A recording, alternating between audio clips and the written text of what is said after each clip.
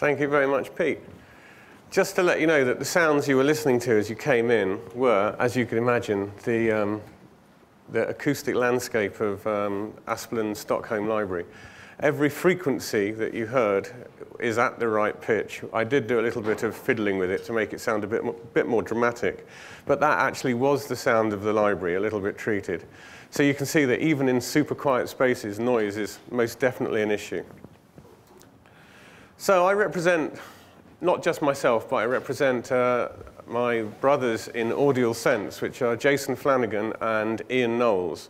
Jason and myself are both architects, and Ian Knowles is an acoustician. And we got together principally because when we were designing things, Ian, the acoustician, would say, "You can't do that, it'll cause this." He would tell us what is a standing wave, or there'd be a flutter, or there'd be some sort of weird effect which we shouldn't be having. And being sort of naturally curious architects, we thought, well, actually, what is that? What does it feel like? What does it look like? What does it sound like? What are we trying to avoid through this design process? And so we grouped together to form sort of an art group, for a better word, to try and actually research what it was that architects are trying to design around when trying to create perfect spaces. So what does it, and it leads us to questions about what do spaces sound like? How do we react to those spaces when we work with them? So we've done a few projects, and we're going to talk about these. This is the Soundforms project that was in the Olympics. And this is the Royal Welsh College of Music and Drama in Wales. Now, this talk is in two halves, really. The first puts the physics of sound in context. And then the second half will introduce some actual built work that shows you how we've dealt with it and what the early part of actually looking at sound, how that has led us to actually start to frame it and sculpt it and create it into an architectural and inhabited experience. So when I'm talking to you now, you're hearing my voice. You're also hearing the room. As I speak, the energy from my vocal cords leaves my mouth and bounces off the walls. Now, I'm mic'd up, which is spoiling the fun a little bit. If I wasn't, I'd have to speak up, and you'd hear a different kind of effect. The room would be coloring everything you're hearing. So the walls are bringing my voice to your ears. There's a sort of almost phenomenological effect. Oh, crikey, there's all sorts of effects going on. I guess it's stressing my point, I suppose, that I don't sound like this. When I'm talking at home to my wife, I sound different. When I'm up here, the room is coloring me.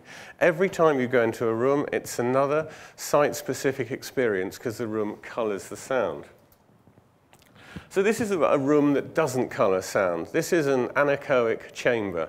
This room is about the negation of sound, the complete death of sound, atrophy. And the room is fully absorbent. It's all made of sponge, and as you can see, that there's actually no floor. It's a tension wire grid that this lady is nervously standing on. And that means that the sound actually won't even reflect off the floor. It'll reflect all the way through it. So it's actually, whatever sound you put in this room, the room is not coloring it in any way. It's actually the pure sound of what you're listening to. There's quite a famous story that John Cage, the composer, went into one of these things, expecting to hear pure silence. And he was shocked and horrified when there are all sorts of noises, buzzing and popping and fizzing. And he said, what's going on? All of these sounds are still here. And the engineer told him that what he was listening to was actually the blood running through his veins, because the room is so complete and so dead. They're very rare to get a very good one that'll do that. Most of them have a noise reduction rating of 5 or around abouts. They should have a reduction NR value of 0, and then you'll get some really rather alarming effects. So if we're going to talk about sound, we need to know what sound is. There's many myths about sound. They think it's moving air, moving this, that, and the other. And it is actually moving energy. Air has no part to play in sound, other than sort of determining frequency, which we'll talk about in a minute. But if you look at that red dot at the top, that's actually an air molecule. As the sounder wiggles up and down, i.e. my vocal cords or me hitting that, or a loudspeaker drum, it creates a little bit of energy, a wave of energy that runs across, and it raises, it just puts a pressure wave, which is why we measure sound in SPLs, which is sound pressure level. So the air isn't moving, but the energy is. It's just like a wave moving a boat up and down on the ocean. But the frequency of those waves actually determines the frequency of the sound you're hearing. So the faster they are, the higher they are, and the closer together they are, that's a high frequency, and the low frequency is a large wavelength. That's why when you go into super trendy shops with those tiny little speakers and a bass subwoofer, you can't actually detect the bass speaker because the frequency is larger than the width of your head. So you can't actually find it. A high frequency like my voice, now you know I'm coming from roughly over here, despite the room reflection, which you now know about. But you know I'm over here because the wavelength of my voice is actually smaller than the distance between your ears. So that's how you know I'm here, and that's how we do echolocation. So to understand sound further, we need to understand how we represent it. It's phenomenally difficult to draw and talk about and do anything about other than listen to it. Max Neuhaus, the great sound artist, is constantly frustrated about the lack of his ability to be able to articulate sound on a page. So this is not a musical score. This is a phonotactograph, I believe, by Antheus Kircher from the 14th century. And this is not actually showing how music should be played, but is a representation of the experience of what the music is. A music score is an instruction manual, if you will, but this actually starts to talk about time and experience, which led Antheus to be able to produce beautiful and rather crazy installations like this, where the actual panoptograph at the bottom there is starting to generate notes, and it's actually starting to become part of the mechanism of creating music. So it's a representation of its sort of manufacture and its experience, but not the same way that a musical score does. A musical score isn't a visual representation. I know we look at it to use it, but it doesn't actually represent the experience. So another way of representing sound is the world-famous harmonograph, which is a series of pendulums with a pencil on one of them. Now, the swaying of the pendulums is analogous to sort of the frequencies of sound waves. And a lot of people like to think that the drawings from these things start to represent some sort of acoustic quality. And they are really, really beautiful drawings. This is a drawing from a harmonograph. And they really are quite exciting. But I think it's a bit of a misnomer that they're actually a proper acoustic representation. This is a Chladni pattern, and this is a vibrating plate with some powder on it. And as the plate vibrates, all of the powder starts to align itself to certain lines of structural force on the plate itself. Now, these excited scientists for many, many years because they thought, actually, we're looking for the first time at sound itself. And I think, yes, you are, in a funny kind of way. You're looking at the relationship between a material and the actual oscillating frequency. You're looking at it's an exercise in materiality rather than visualizing the ephemeral quality of sound itself. And it's also a sort of a cut, a slice through. It's not a three-dimensional representation. But still, it does give rise to an incredible array of patterns. And this gave the world the art and science of cymatics, which I don't know whether anyone's heard of that, but it's a really, really quite incredible series of visualizations of transsectional cuts through sound and materials. I mean, a really good example here is this. This is a harpsichord, and they've put some iron filings on the harpsichord and started playing it. And you can see all of the lines of force in the structure of the timbre are starting to form these really, really rather beautiful patterns and inscribing lines about how the material is working with the performer. One of my favorite examples of cymatics is a piece by Alvin Lucier, who we're going to hear a little bit more about in a minute. And this is called Queen of the South. And basically, the score for this piece is that all the musicians have to try and keep a pattern on a screen. So you have bass drums with sand on them and all sorts of materials, and trumpeters are playing at them and making a hell of a racket. But visually, all of that racket is starting to become represented. It's a really nice piece and a really simple score by an absolute genius. One representation of sound you're probably very familiar with is the spectrograph analysis. Now this is a pure physical cut through what the sound actually is. There's volume, there's amplitude, there's frequency, and all of it's there on a really nice, friendly timeline. They're used by physicists to analyze things and sound, and I actually find them quite exciting and quite beautiful in their own way. But I think we can do a little bit better than that as architects. But one beautiful example of how spectrograph analysis can be really, really integrated and really made something quite special is a piece by an artist, New York artist called Jeff Talman, who had microphones on the bedrock of Manhattan. Columbia University was using them for seismic surveys, and he actually got access to the records of all of these recordings of the bedrock underneath Manhattan. This is what I love about sound art. You get people listening to real rock rather than other rock. Anyway, so Jeff was listening to rock and was trying to visualize it in spectrograph analysis. And he was getting to the early part of this century in September 9/11 and saw this, which I think is one of the most haunting images. You can see the bedrock drone at the back there of just the Earth doing not much. And then bam, two huge lumps of sound falling. And I think it's a really, really haunting image of that the actual towers are represented again as towers. But here, this is a sort of acoustic after image. It's all rather sad. So this brings me to my living room, naturally, where I've had a go at trying to represent sound. And this is, much to the amusement of my wife, me roaming around my living room with a microphone and a light on the end of a stick. Sound is three-dimensional, it's immersive, it encompasses us all. And when you have a constant tone, it forms something called standing waves, which we're going to talk about in a minute in more detail. But standing waves are static movements of energy. And so what I was doing was trying to represent where that energy was. Every time I walked through one of the standing waves, the light would light up, and there, with a long exposure, would be represented. So this is a series of standing waves at 680 hertz. Tech fans, take note. And there they are, and you can actually start to see where the pockets of sound actually are.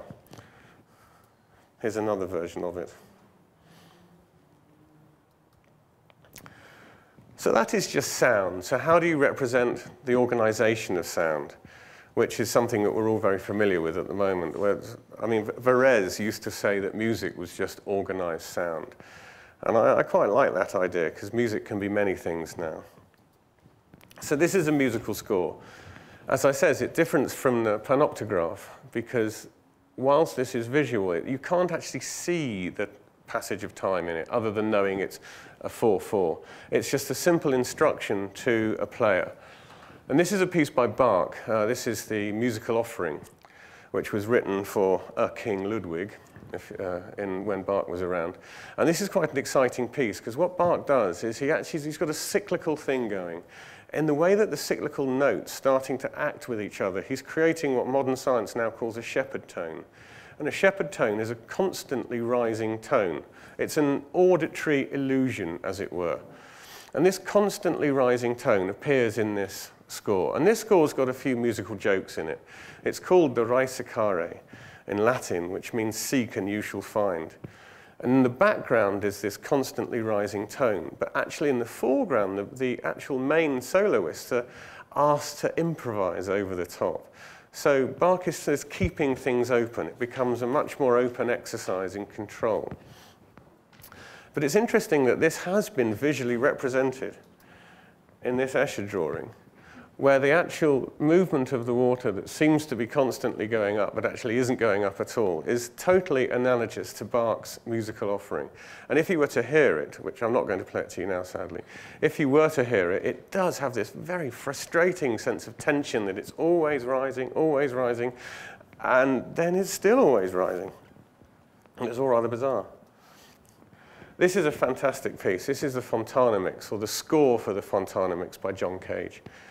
Now, John Cage wasn't really into being very prescriptive about an entire piece of music. He was interested in the sort of systemic organization of how people would approach his music. So this is a piece where he wanted it not, so every single time this piece of music was played, it would never sound the same.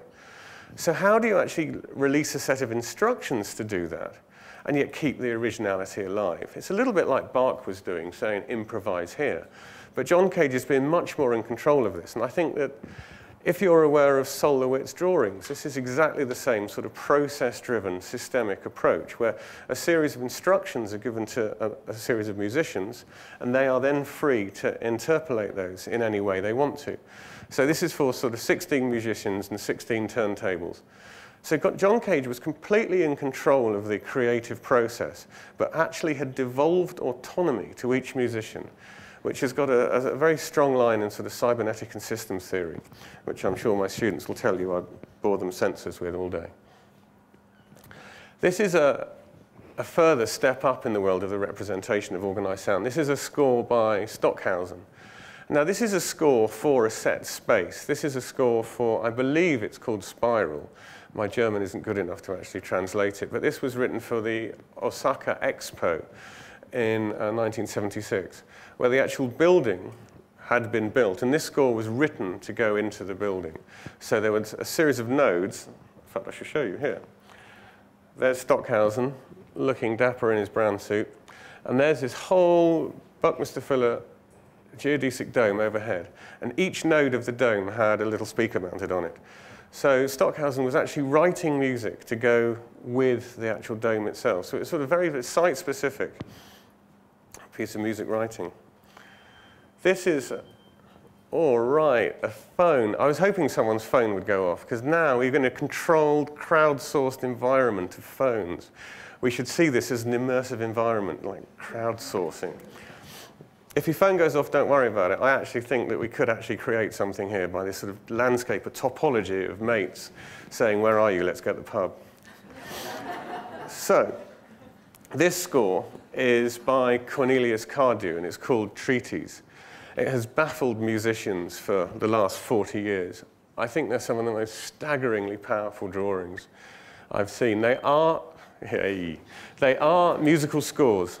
And you have to interpret these as you wish. There's about 120 sheets of this. And musicians often play, sheets 16 to 24. I mean, I don't think anyone's done the whole lot. But they are some really, really exquisite drawings with tension and balance. And it's a really, really artistic process. This score, I really like. This is a trombone piece by an artist called Phil Niblock. Which is a really, really dense drone, really. And these notations are instructions, just written instructions to musicians to play in certain frequencies and certain pitches that respond to the room. It's a little bit like Stockhausen, where it is about responding to the room, but it's also a little bit more of a cage as well, where you're free to interpret it within different sort of parameters. So this is starting to get almost a line-by-line instruction. It's not visual in any way. It's just a series of numbers. But the actual piece itself, which is a durational piece, as you sit in this room, you encounter all this strange phenomena of standing waves, and you can walk into it and out of it. And Phil Niblock actually likes people walking around in his performances, because they get a really rich, nuanced basis of what the piece is actually about. So to get back to architecture again and the influence that sound has on architecture, we have to go back to Pythagoras, who was one of the first people to actually really look into the sort of notions of proportion in harmony. He noticed that notes that pleased him and notes that pleased people had a certain relationship when visualized on a musical scale, and certainly in stringed instruments where it's very, very visual.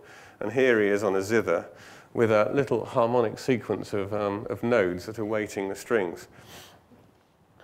So as you can see, I don't know if anyone plays instruments or knows about this, but if you have an open string going all the way, the octave of that string, like the double note, is actually exactly halfway between it. And then the subsequent notes, the fourth and the fifth, have a very special relationship as they go up and down the fretboard. I mean, if I had a guitar here, I'd visualize it for you beautifully, but I can't play for toffee. But trust me, it's all about harmonics and the proportions of notes on the string and on the fretboard, which is exactly the same as the golden section. It's exactly the same proportional basis. So when Pythagoras and the early philosophers discovered this, they really thought they were onto something. They really believed there was harmony in the universe, that all of the universe was singing the same song. And visually and physically, that everything was in the right place. Here's obviously the Fibonacci sequence was exactly the same relationship. I'm not going to go on about pi for ages, so don't worry. But the important thing was how these people felt that this homogeny of relationships was starting to develop. And this is the amazingly named monochord by Robert Flood. And this was a sort of an illustration, a representation of how the harmony was going all the way through the universe. This is one string, and it's going down through the universe, through the clouds. It's the sun at the center. It's very Copernican. And who's tuning this monochord but God himself? So there was this amazing feeling that everything all the planets were aligned and everything was wonderful. Of course, it's all nonsense. It doesn't really work like that. To have a beautifully proportioned space is very nice, but if anyone's ever read Rudolf Wittkower's Architecture in the Age of Humanism, he really debunks the nature of harmonic proportion. I mean, visually it's quite interesting, but actually it's not really, there's not much science behind it. But what is interesting about harmonic proportion that I quite enjoy, that the score is starting to become a blueprint for architecture. And here we have a section through Chartres Cathedral. And each of the nodes on the section are corresponding to another harmonic position on a sort of a guitar's fretboard, for want of a better word. I think these guys were probably getting excited about lute fretboards at the time and the Jimi Hendrix lute people at the time. But this is Chartres Cathedral, so the music was starting to inform the inside of the space. And here it is here, which is a beautifully proportioned facade, but it's deeply intrinsic to music and how you listen. And what's really beautiful about the relationship between music and architecture is what actually came first. Are cathedrals built around plainsong, or was plainsong actually built to fill an orchestra? And I think the relationship between architectural technology and music that was played in it has had a really reciprocal relationship as things have gone on. As technology has increased, such as the cathedral builders were creating these vast spaces, more reverberant, more depth, more reflective surfaces and whatnot, old drumming and things like that would have been lost. It would have sounded like soup in these places. So the things that worked were plainsong, long held tones that went on and on and on. And so there's this beautiful reciprocal relationship between architecture and the authorship of music. I mean, I think that's probably the subject of another lecture at the moment, the relationship between those two things. And one day I'll give it. So getting back to the score as blueprint again, this is a fantastic piece, and it represents the first piece of music I'm going to play you, by an engineer called Xenakis. Now this is a score, a glissandi, if you will. And when he was an engineer for Le Corbusier, as I'm sure you all know, and he was writing music in the evenings while being an architect engineer as a day job. And he was starting to write music, and the writing process of the music was starting to influence the way he was looking at his architecture and the way he developed his buildings. And so he was trying to develop a system of pre-stressed concrete lines for the Phillips Pavilion. So as he was developing this sort of architectural system, that was feeding into the music process. And this is actually a score, and I'm going to play it to you. It's quite spooky.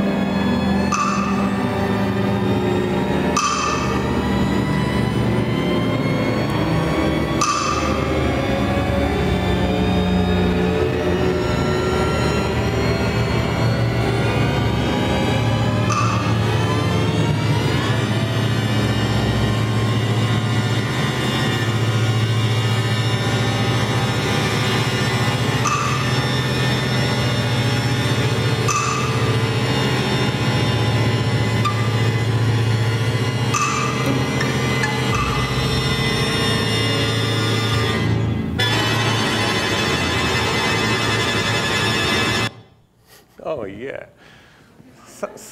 Thank you very much to Will, Pete, and Teo, by the way, who provided a kicking sound system for tonight, and I think it really needs it. So I'm very thrilled. That's the longest I've let that one play, actually, because I was getting right on it then. Obviously, you can see it's of its time. This is called Metastasis, and was designed, as I said, for the Philips Pavilion. And it was based around a hyperbolic paraboloid, and here's one here. And Le Corbusier was very interested in these forms at the time. So the development of these forms in concrete was in sequence, analogous to the writing of the music.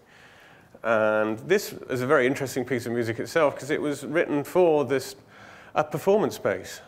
And the theme of the Philips Pavilion, here's Le Corbusier and Varese and the client. And the theme of the building was it was going to be a stomach. And I don't know whether you can see it in the thick, heavy line at the bottom there.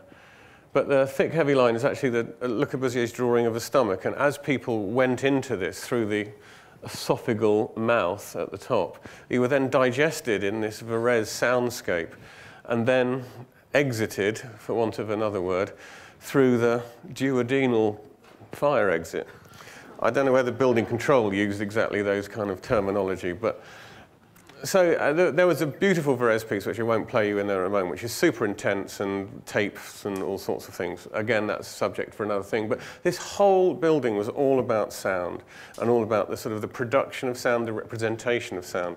And what I really like is the way that the actual score for the piece actually becomes the blueprint, just like Chartres Cathedral, although with different sounding things. Here it is here. I'm sure you're all going, oh, I know that one. So what this brings us to is the nature of surface. Sound is nothing without a surface to bounce off. As you saw with the anechoic chamber, if it's a dead surface, if there's no surface, there's no reflections. So if you look at these surfaces here, these are sort of the differing surfaces which most acousticians and architects play with. The first one's just a flat surface, like a wall. And that gives us what we call specular reflections, a perfect slap back of the sound. Now, we have specular reflections in this room here. All of the surfaces are quite flat, they're quite sharp, and that's why my voice now is sounding a little bit harsh and probably a little reedy, and possibly a little annoying. The other surfaces show different effects. The convex surface distributes the sound. The wiggly one at the bottom diffuses the sound, it breaks it up. As the sound bounces off all those crenellations, it starts to actually lose its energy.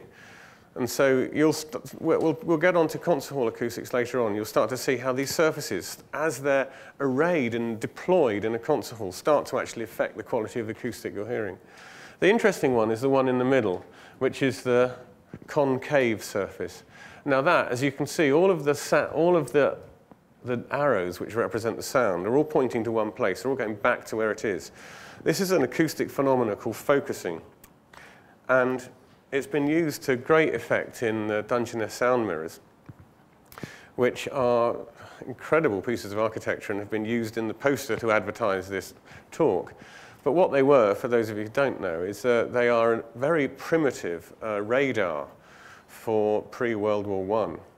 And as sound of bombers coming over the English Channel would obviously get to the land before the bombers did, this huge reflective surface would focus all of the sound from the bombers and focus it to one spot, probably about there. And they'd have a chap standing there who'd be listening to this. And I've been told that they used to use deaf people because they were a little bit more aware of this acoustic environment than actually fully sighted. Blind, thank you. It's one or the other. They used blind people because they were focused, more focused. And it's been a long day. Anyway, so the sound would reflect to this person, and they would pick up that sound and be able to say, oh shit, there's bombers coming in 2 minutes, or something like that. It wasn't very sort of early warning. But they became sort of these really totemic structures that really worked. And I think they've got rid of that blind chap in that one and put a microphone in its place, which is quite nice. But what that brings us to is, and sometimes we get those kind of surfaces in normal architecture. This is the interior of the Amaryllis Fleming Hall at the Royal College of Music. I'm sorry about the quality of the slide, but I don't know whether you can see that the whole barrel-vaulted roof there is a perfect curve. It's another reflective surface. And what this is doing is creating, it's actually sort of a beautiful design, but actually creating acoustic problems, because that's all focusing down onto the platform. So when you're playing in this hall, in this space, you're getting sort of strange effects, strange things are happening. Here's some analysis of the Amaryllis Fleming Hall. I know it's quite complicated, but the three slides at the far end are showing if you have a sound source, which is the light blue blob, that sound source is projecting upwards, creating a very, very uneven distribution of the purple blob, which is representing sound as it hits your ears. So what you need to do is actually break up that curved surface with some panels. And as you can see, with quite a nice array here of about 16, you get a really, really even spread of sound. Like this. Here's one we did earlier. This is Arups and Flanagan Lawrence that was, I think this was installed about 6 weeks ago. And this is how we sort of solve the problem of the Amaryllis Fleming, by putting all these acoustic panels in that actually break up the arc of the soffit. So you get a really nice spread at the bottom. They're very happy with it, I'm pleased to say. But it's difficult to do something like that and keep it looking pretty in the theme of the hall. And I kind of think it works. You can still see the curve, you can still see the drum, you can still feel the drum, but you don't hear the drum, which is the bad bit. So another piece of music I'm going to play you is a version of site specificity in writing of music. We've talked about the blueprint as a score, but how about the actual site as a score? So this is an album, obviously, by Brian Eno, and he wrote this piece of music as an architect would approach a site. He actually developed a brief for himself to actually write this piece. Now, this was developed for Chicago O'Hare Airport in the 70s, and the airport, they commissioned him to write a piece that would run inside the airport for a long time. So he had a brief, just like architects do. And the brief was, you know, it had to be at a suitable volume. It's got to be soft enough that you can hear the announcements over the top. It can't be at the same frequency as a human voice, because then you can't hear other people. So it's got to be really, really non-intrusive. The volume's got to be right for announcements, and it's got to be able to play endlessly without too much variation. You know, it can't be boring, but it can't be too sharp or juddery. But it's also got to, and this is a bit I really like, it's got to reflect what you're doing. Because you're going to go and fly, you're going to do something beautiful. This piece has to reflect the sort of acoustic, that quality, but also you might die. So the piece had to bring that into effect as well. So we're going to hear this.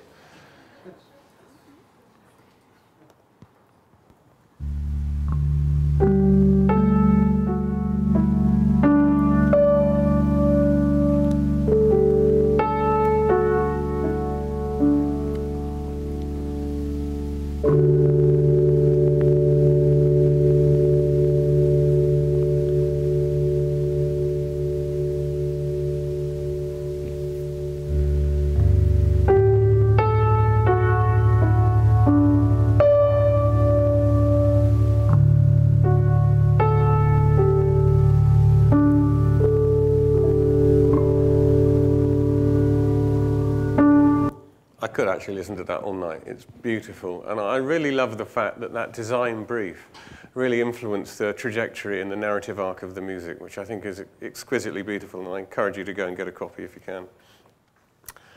So this brings us to some of our audio work. I'm going to play you some music now, well, not some music, but some sound art from a project we called Bowater House. Now, Bowater House is on the site of One Hyde Park, the Rogers building. And this was the Bowater House was the building that was there before the Rogers Resi, and I'm sure we all know how expensive they are and whatnot. But this is the building that was there before, and it almost follows the same diagram. It's looking out over the park, but also looking onto one of the busiest junctions in London. It has a bridge with traffic running underneath it, and it looked pretty horrible. But what was amazing about this building. It was getting all this noise from all of these different parts, from the traffic, from the road, from everywhere, from planes going overhead. It had a real problem in what we call structure-borne sound. Now, if you listen, if you put your ear to any wall, you'll actually start to hear the building. The buildings have a certain acoustic signature. If they are too bad, then they become really, really bad for us as humans. They produce funny frequencies that make us feel ill, and you get something called sick building syndrome. So structure-borne noise is actually quite an important consideration. That's why you sometimes have apartment blocks near railways. They have to put rubber dampers in them and things like that. This building had no such attenuation and sounded pretty nasty. So we wanted to hear what this building would sound like by making a window recording. Not recording out of the window, but recording what the window was listening to. The window, the glass screen, actually forms an oscillating surface. It's so thin, it actually picks up quite a lot. It's like a speaker diaphragm. So we did 2 recordings here. One of them was just an air recording of nearby a window. So I'll play you that.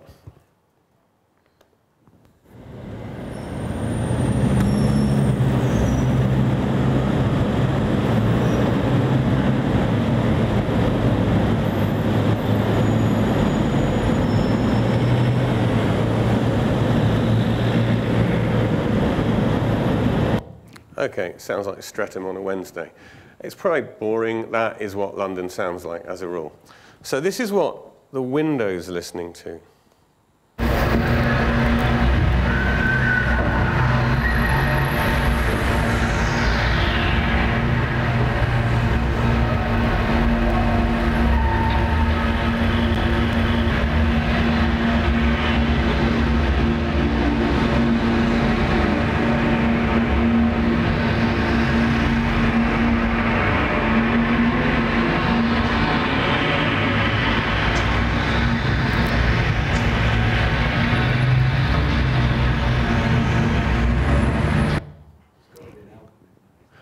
Damn right. It's on Spotify. Rate it. Tweet your mates.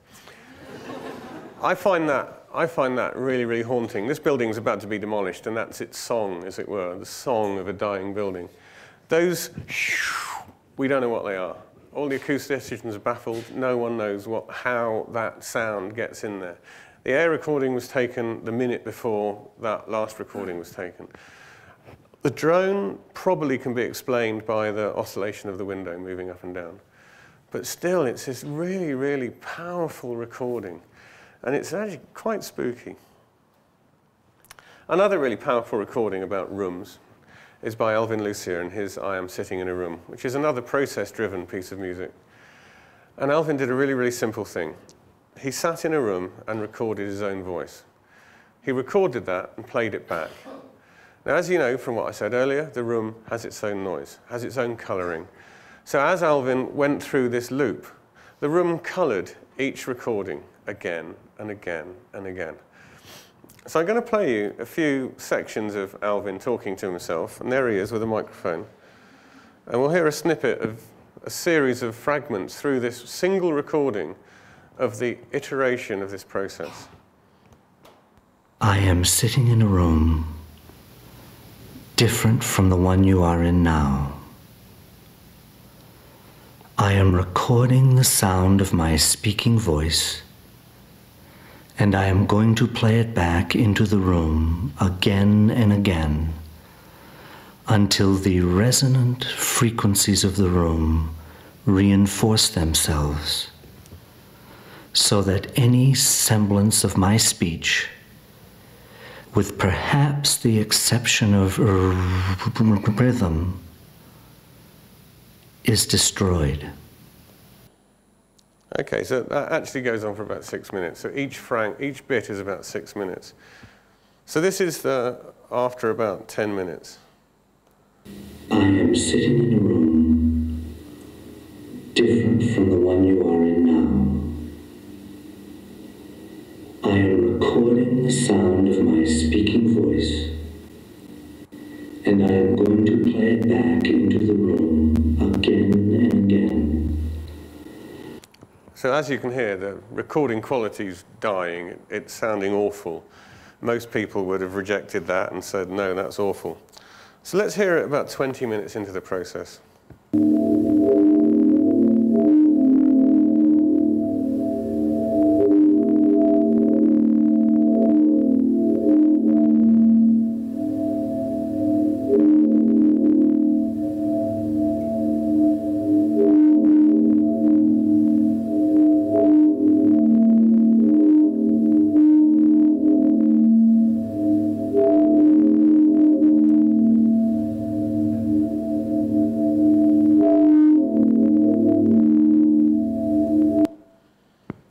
I mean, you'd pay a lot of money to get a synthesizer to do that. And that's just one man, one room, one tape recorder. It really is, it's one of the most, probably one of the most important pieces of sound art in the 20th century, in the way that that really has got everyone thinking about the role of space in what we're listening to. In fact, it's so easily done. When I was Googling for images on the internet for this, I actually found a family doing it in a church. So, I mean, bring your mates. Another interpretation of the I am sitting in a room was done by a Danish artist called Jacob Kierkegaard, who updated the idea and actually started to play the sound of silence back into a room. Now, this is a piece of his called 4 Rooms, where he went to Chernobyl and started to record the silence of the spaces in Chernobyl and then overlay that back on itself. Now, the loop went on for a little bit longer than Alvin Lucius did, but he got these incredible, scary, terrifying drones.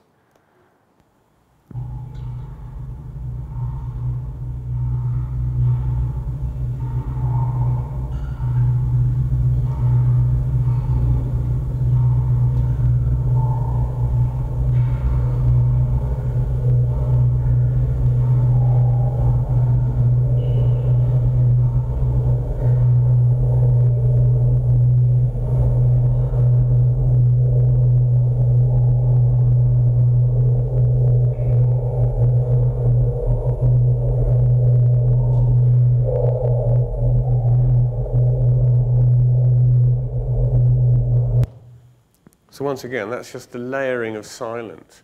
It's amazing how powerful it is, especially when accompanied with the image of actually this dying room, a room that sort of was once inhabited and now isn't and will never be.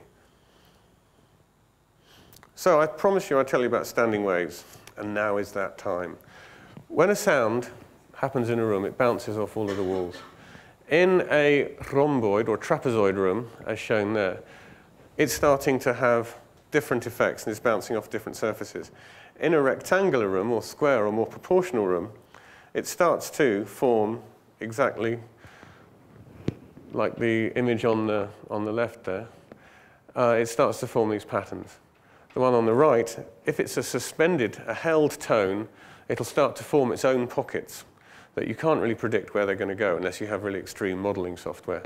But what's happening is that the energy is coming out of the energy source, like a loudspeaker, hitting a wall and bouncing back and hitting itself. And because it's constant, it's actually amplifying itself. And so it's causing sort of constructive interference, really, by forming a wave, a body of energy that isn't moving. And here's a demonstration of 2 waves. They hit each other, and they get amplified, but all around them is silence, so they are frozen. And this is what you start to get. This is another transection through a series of waves. And they showed different sound sources at different frequencies in different sized rooms. But they're starting to form these strange patterns, these strange effects. This is what acousticians try not to do in recording studios. If you go in a recording studio, you'll find that they're all funny shapes. They're all rhomboids, trapezoids. They're not rectangular. There's no surfaces which are parallel to each other, because that causes this phenomena. And basically, you could be mixing your mix down or whatever and sitting in a standing wave and actually not getting the right balance of sound. So it's really important when you're actually designing spaces for listening that you try and avoid this effect. So naturally, we wanted to actually create one and work out what is it like to actually stand in a standing wave. So we managed to persuade a gallery owner in Hoxton that this would be a really cracking wheeze to do over a weekend. And we got a space. And this was the curator space, which I think is long gone now, but was quite a cool gallery way back when. And it was a funny looking space, but it had enough sort of odd qualities to be able to lend itself to its own signature, acoustic signature. So what we did, we worked out what the wavelength of the room was. As you remember earlier when I told you that a low frequency has a wavelength, it has a length. The lowest note on a cello is about 2.7 meters. So if a room is, let's say, 3 meters, what is that corresponding frequency? So we worked out what the frequencies of this room were in terms of wavelength. And we put a logarithmic scale on those to create a tone that was a chord, let's say, that was specific to that gallery space. No other space in the world would have this tone. So we put some speakers into the room at different corners and let the system go. And what we found, we had 2 standing waves in exactly this position here. And you could actually start to inhabit these. You could walk around them. You knew they were there. You felt them there. You felt your shirt start to wobble. Remember the light drawing I did with the LED on a light? Well, that was actually recording exactly the same phenomena. So it's a really strange effect that you're actually walking into the room and there's nothing there, yet you're feeling something there. There's a presence. Once again, there's a sort of a phenomenology of self as you walk through it. Naturally, it's bloody difficult to represent. And here's a picture of a speaker that I can assure you is hurtling out a tone at the right frequency. And I won't play it to you because it is actually quite dull. It's a thing that you have to inhabit to really experience it. What we were lucky enough to do is that excited enough people in London that they let us loose in the Turbine Hall to play there for an evening. And the Turbine Hall still had the great generators at either end of it, the step-down transformers, that I don't know if everyone remembers going to the Tate when it first opened, but there was a hum, a 100 hertz hum that was always in the Tate. It was totally prevalent. So we got to play with this hum and start to try and accentuate the standing waves and work out what the perceived landscape was as you walked through the Turbine Hall. So we put speakers there and played a 100 hertz tone back into the room. Now that 100 hertz tone created these pockets of sound. As you walked through them, you could actually trace them. We did some mapping exercises by starting to work out where the standing waves were. And they formed this really, really intense grid of tone that you could walk into or out of. But what amused us, that we're only used to hearing a tangential cut at ear level. We don't know what's going on above us or below us. So we were walking through this slice that only happened to us. And I really don't know what's going on above or below our ears. We only know what's here. So there's some more research there in how to actually we understand the full room dynamic. And this is what we got a modeler just to play around with it and show us what it would have looked like. But the amazing thing was, is we really cranked it up. Being a bunch of lads with a huge load of speakers, we really got to play with this thing. Turned this tone right the way up and created this skull-crushing drone. And as you walked into one of these pockets, your shirt started wobbling, trousers flapping. It was like standing in the front row of a really good rock gig. Insert your favorite band there. But it really was quite incredible. And as we were doing this, we were playing around with it, one of the step-down transformers changed frequency. I think it probably was half-time in a football match. It could have been EastEnders had finished. But what happened was that the tone dipped. And as the tone dipped, it created a really strange phenomenon called deconstructive and constructive interference. And the room started vibrating. It started pulsing. I'm going to explain to you what that is in a minute. But it was terrifying, this whole boom, this thud. And you could hear things rattling in the ceiling. It was really, really strange feeling. So we liked that so much, we thought, let's do another one of those. You know, let's recreate the sound of that interference. So we based it on the myth of Echo and Narcissus. It was a commission for, funnily enough, an art installation around the theme of love. And we thought, how on earth do you do a sound art piece on love? And we noticed that in Echo and Narcissus, we had the love that wasn't there, really, between Echo or Narcissus. But there also was the sound in the Echo was doomed to repeat the last words of everything she ever heard. And Narcissus was doomed just to be self-absorbed. So we thought we can play around with these ideas. And if we have 2 tones, just like we learned in the Turbine Hall, 2 tones, one that dipped, and one that was static, then we'd create this effect, this oscillation effect. So, and this is a sort of a visual, this is a ripple pool where you can see what's going on. It's almost the moire effect of having two sound sources that are interfering with each other and creating these sort of strange patterns. And the science behind it, I'll be quick on this, is if you have a normal frequency, let's say this is 100 hertz, and then you add another higher frequency, let's say this is 112 hertz, you can see that the blue line is going out of sync with the yellow line. And so when it's in sync, it's going to be louder, like we've learned from standing waves. When it's out of sync, it's going to be nullified. There's going to be no sound there at all.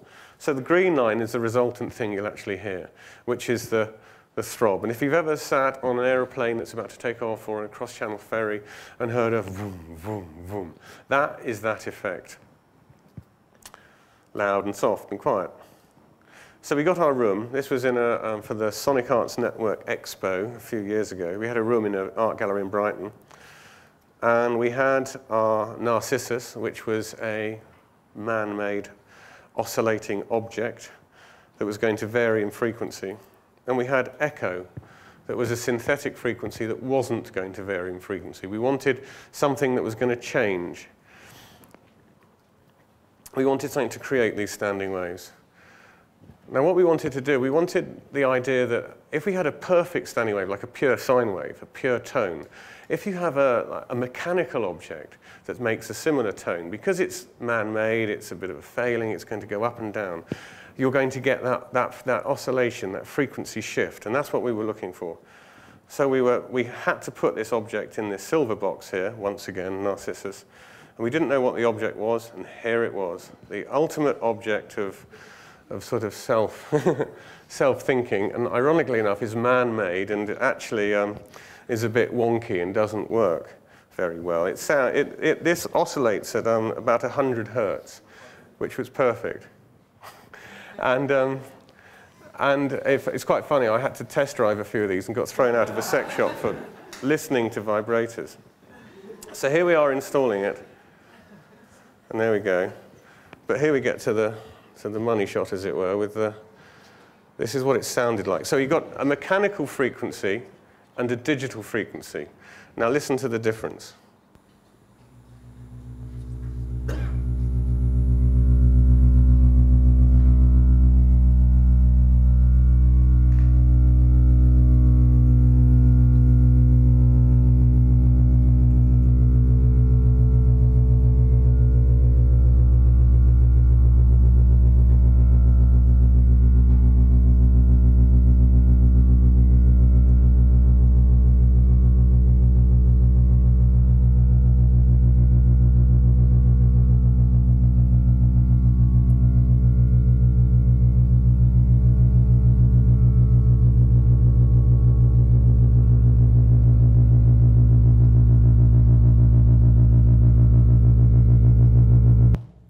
That is a sound system, isn't it? That's how it should be heard. When we did it in that gallery, it was so thumpingly loud. It really was a shirt-wobbling moment. And actually, it became so physical that people were leaving the gallery actually sort of giggling. There's a sort of sense of euphoria. Because when sound is really, really loud, what happens is it starts to mess with your balance system. And you actually get a sense of euphoria because you have that sort of sense of falling, which is why sort of people at rock gigs love loud volumes. But maybe it's not very good for hearing now. Another piece we did on a similar effect was this Samudya Manthan, which is Khmer for the churning of the ocean of milk, which was a piece commissioned for a dairy. And it comes from the old Hindu myth about the churning of the ocean of milk and gods and monkeys and snakes and all sorts of things, which I won't explain here. But it seemed an appropriate myth to be trying to recreate in a dairy. And there it was there. And we thought the best vessel to demonstrate this effect is the humble milk churn. If you have a vessel and put the appropriate tone in it, you can excite its resonant frequency. The Greeks used to do this, and all sorts of other, the old temple builders used to sometimes put jars in the walls of temples to create Helmholtz resonance, which would actually bolster any orator who was speaking in that temple. And so this is an old trick that we tried to sort of recreate with milk churns by having a milk churn, working out what its wavelength would be, and then putting a tone, a scrolling sine wave that would oscillate between 1000 hertz and 100 hertz, that would start to go through the resonant frequency of the milk churn. When that happens, the milk churn starts to get excited and starts to gain in amplitude. It starts to self-oscillate. You can capture that by putting a microphone in it. And if you have a cluster of them, you can have a choir of milk churns. And here they are. Our beautiful choir of milk churns. And yes, there we are setting it up. I'll just play you this briefly. But you can start to hear the scrolling wave, and you can start to hear things gaining in amplitude. I did a little bit of playing with it because it was actually quite boring. So we started to just gild it a little bit just to help it along a bit.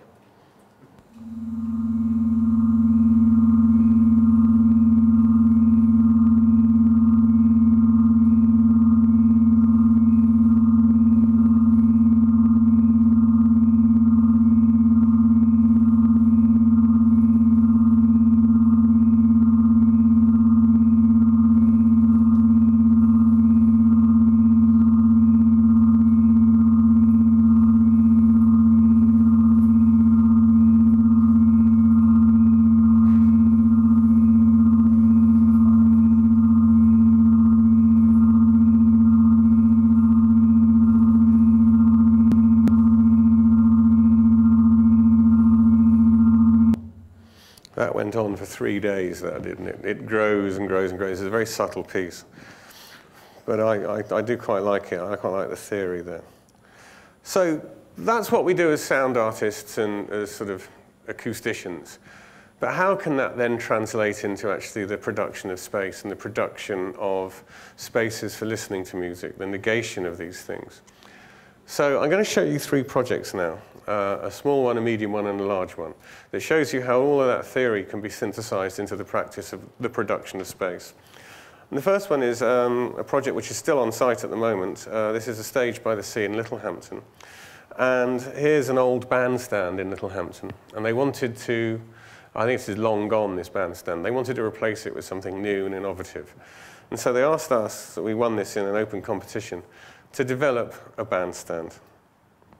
Here's the site, and it's on this very, very deeply green, they call it the green sward. So our building had to sit in this context, as well as being a bandstand. So it had to negate the sound of the sea, it had to be focused, it had to be condensed, and it had to actually reflect the amplification and needs for about 15 musicians. We wanted it to be embedded into the landscape, a bit like a sort of an old hill fort or one of these with berm, you know, a really integrated piece of architecture. I don't know whether you know the ha-ha, you know, something that's invisible and visible at the same time. This is a piece of Littlehampton. This is a path through the dunes. So there's already some site context about how to actually start to address the physicality of what we were going to do by using forms from nature, the beach, the sea, the sand, waves, and seashells. The seashell's a very important thing. It's a recurring motif, really, in the production of spaces for listening, in that it's traditionally held to the ear, in the vain hope that you'll hear the sea.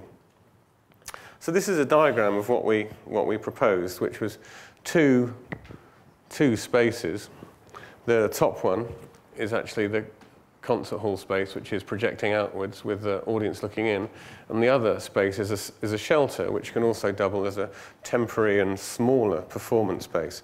So you've got 2 back-to-back performance spaces and shelters, based on the integrated form of the shell, the pebble, a wave, and a landform. Obviously, this gave rise to 100 million prototypes that had to be looked at and then discarded, also rigorously acoustically tested. And this is the engineering for it. We wanted to, it has a very, very tight budget. And it's quite funny, everyone thinks that when an architect has all the budget in the world, it makes it so much easier. And funnily enough, when you have a really tight budget, it makes things much, much easier. You really are focused. You have to be much more condensed. You have to be much more brave and much more honest about what you're doing. So we wanted to do a single skin concrete shell Now, concrete's important acoustically because of the density of the concrete. It reflects the sound back very well, and actually, if used and appropriately, can create some really interesting surfaces that actually can help back up the band that's playing in the shell. So here's some acoustic analysis of one of our landforms that we did. As you can start to see, it's starting to look like a stage now. And it's just gently rising out like a seashell, projecting sound towards the masses. And you're quite lucky. This is the first time I've ever shown anyone this in an open lecture before, so you're the first. And this is what we hope it'll look like. As you can see, it's very intimate, it's very small, it's very gentle, it's very integrated, and it's quite subtle, really, in the way that it works in the landscape. And this is currently on site now, and I believe this is it 2 weeks ago. So I'm not joking, we are actually doing this. This skin is 100 millimeters thick. You know, it's really, really tiny, and it's over 4.5 meters high. So tell your engineer that next time when he says, oh no, I need at least 330 mil, and stretch back everywhere. And this is the part of the form work going up. I'm actually going on site tomorrow, and I'm really looking forward to it to see what it looks like now. But it's actually quite exciting. So that's a very, very small space. A larger and more important one is the soundform shell, which rose to prominence in the Olympic Park last year. And this was done by ourselves as BFLS, as we were then, Arup Acoustics, and the ESG Group, who are a contractor and developer of temporary structures. They did a lot of the infrastructure for the Olympic Park as well. And these fine people, Architect Landrail, Fine Line, and the Total Solutions Group, who helped with the engineering and materiality of what we were doing.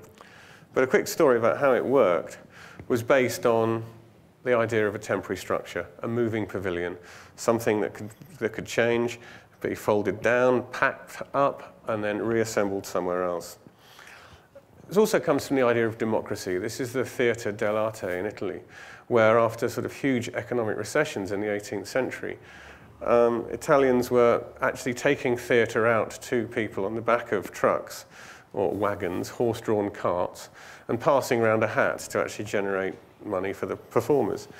And so they've actually got a history of taking performance outside of the cities where all the elite are to actually the more open spaces areas where people who can't necessarily go and see high performances still get a great performance. So we really like the idea of portability and democracy. And of course, you have to go back to some of the great engineering of the 60s about how mechanical production eases these conditions and how we can actually use these mechanical techniques and industrial techniques to create this deployable architecture.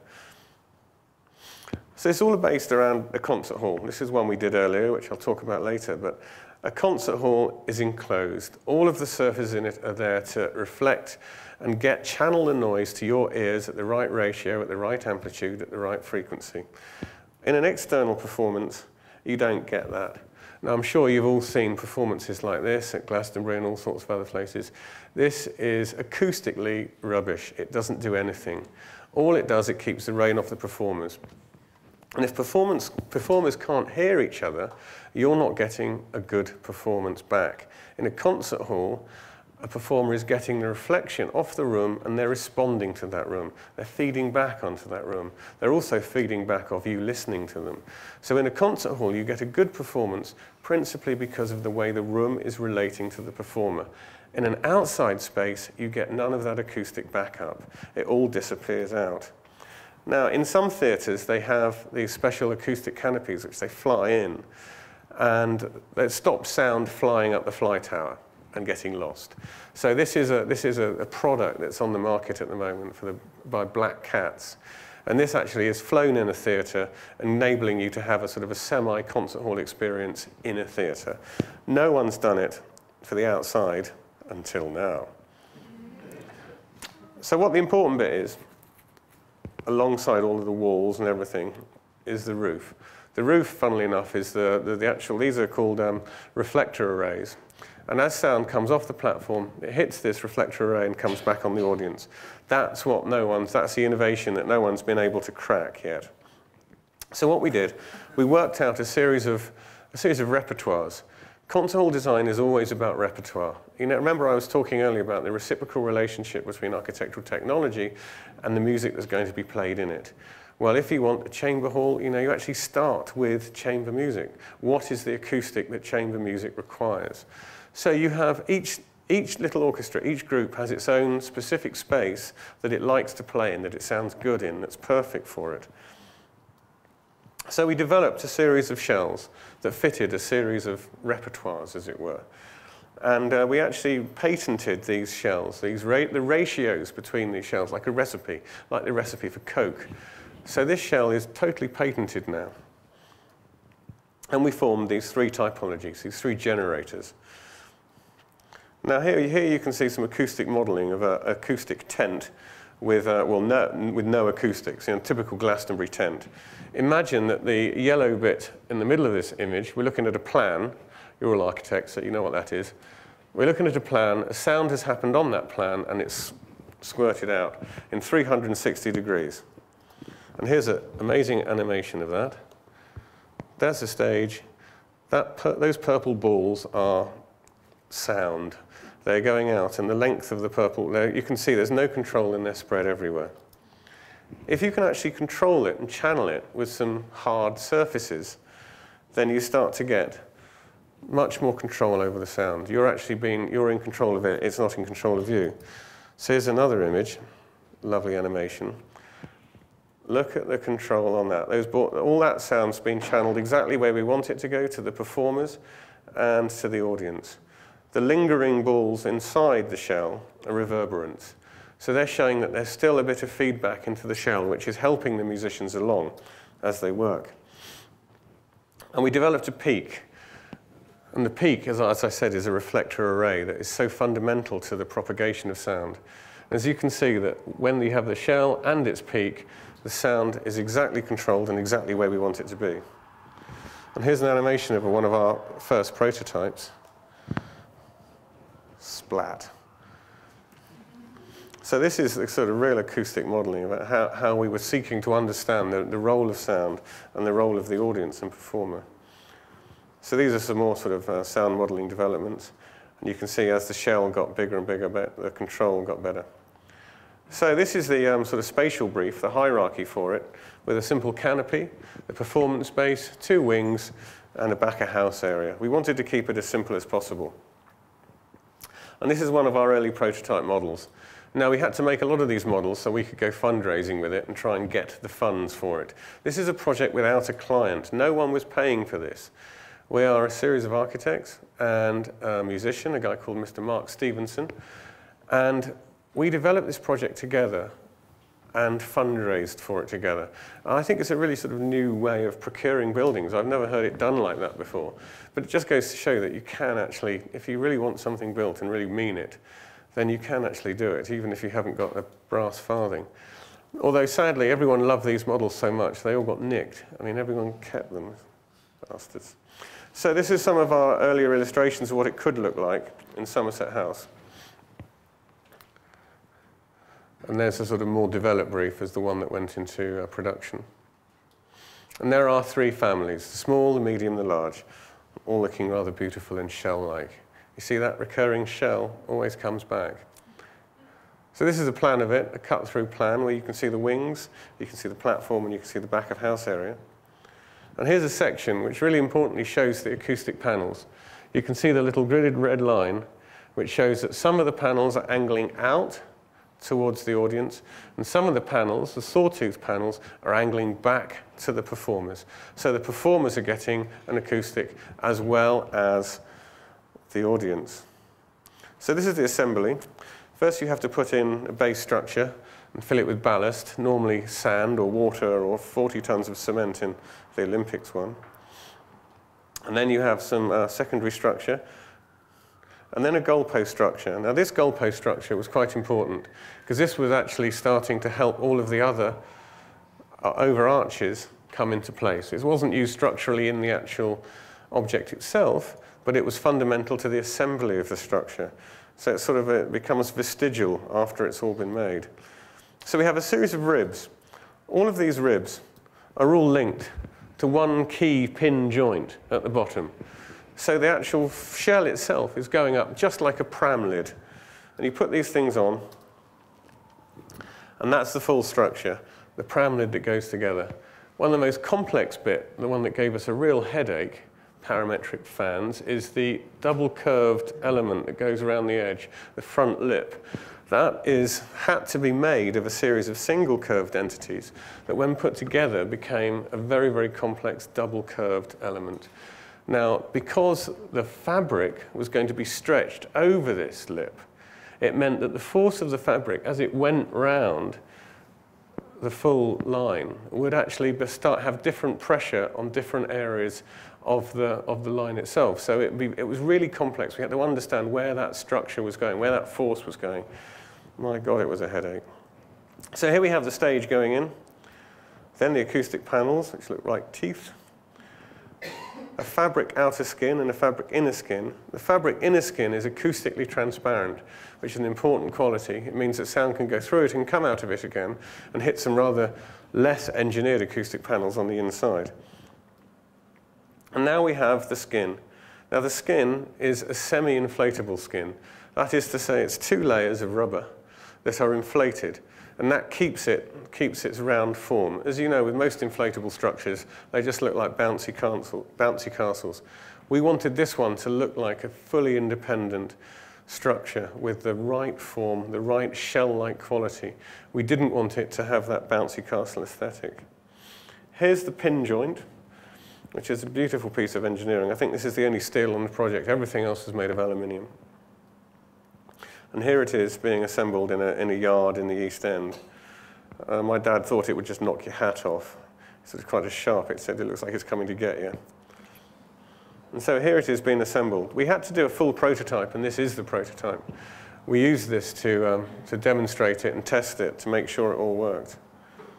And here's that beautiful internal skin, the acoustically transparent stuff. This is a product called Gel Elastic, and it's really, really stretchy. It's like Lycra, and you can make these amazing shapes with it. And funnily enough, even though it's white, in daylight it goes purple. It's got this strange purple quality about it. So here it is, having its teeth put in. And this is in the Docklands. And we had a test run in the Docklands with the London Philharmonic. And they came along, and Nicola Benedetti was there as well. And we gave it a test under the flight path of London City Airport. So every now and then there's this thumping jet would go along, and all the orchestra started giggling because they didn't believe that we were actually serious. And they were all amazed. They'd all done outdoor performances before, but none of them had ever worked. And this one, they said, God, it actually works. And people were pacing around in front of it, test driving it. Does it work? Can you hear it? Can you hear it? And it was a natural acoustic that was going out to the audience. And it really was quite sort of an epiphany. And luckily enough, the good men from LOCOG were there, and they saw it and they liked it, and they wanted it to be the bandstand for the Olympic Park. And there it is. This picture was taken from the BBC website. I didn't hire a helicopter to go and take it. So there's the sound form in the park, and I don't know if anyone saw it. I wouldn't be surprised if a few of you have. But it was in the park for the full duration of the main Olympics and the Paralympics, and hosted quite a few, hundreds of musicians. It had to host probably about sort of 20 performances a day by different people, differing size of choirs, differing size of people. And it really nestled in its environment really, really nicely. We were very, very pleased with it, how it worked. And one of the funny things that we found out, a real sort of moment where we knew it was working, because when you are on tour, there's lots of people moving amplifiers around and banging things around and generally moving things and getting into trouble. And when they do, they start sort of using colourful language. And they were all doing this on the stage. And we saw a sign in the back of the stage for all of the people who were working there. And it said this.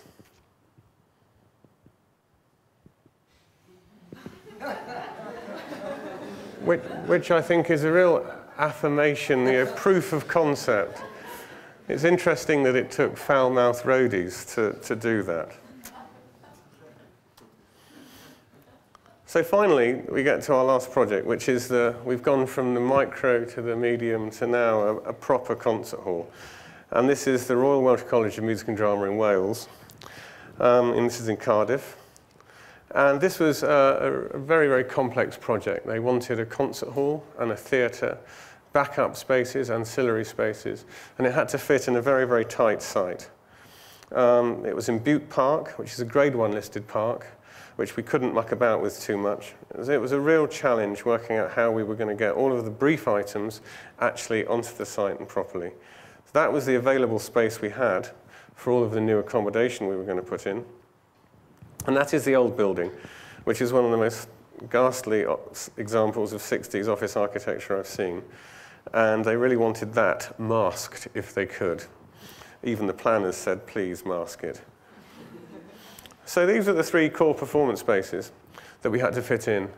Now, we designed this in a way which I think we've sort of taken on for future projects, which is designing from the inside out and the outside in. By designing from the inside out, as you know, when I was talking about the role of repertoire in designing a space, they wanted a chamber hall. So we actually started with almost a piece of music, almost a single musician.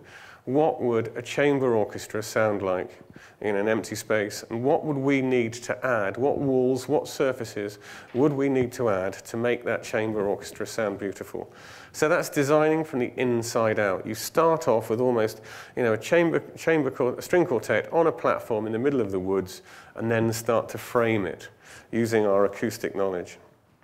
Same with the courtyard theatre. A courtyard theatre still has its own sort of acoustic requirements where they have to talk up, they have to, it's a very high space to represent other theatres in the UK. It's a training college, so all of these people are going to be moved onto other places to do their performing. So it's a learning place. So we started, as I said, with the chamber hall, and these are sort of this early acoustic analysis of what it needed to be. How the sound needed to bounce off the walls in the right time and the right place. And this is what we ended up with. All of these surfaces have a role to play in the propagation of sound. These sort of scallop-like surfaces with the wobbly edges, that's about diffusing the sound. So it breaks up the early energy. So all of the energy is diffused and it hits your ears in a very gentle way. If you're sitting at the front, you just get a blast of direct energy. So next time you're in a concert hall, try and sit further at the back. Let the energy from the performers dissolve as it washes over the people in the front rows who are too silly to get the right acoustic seats. And then all of the sound will come to you in the right place.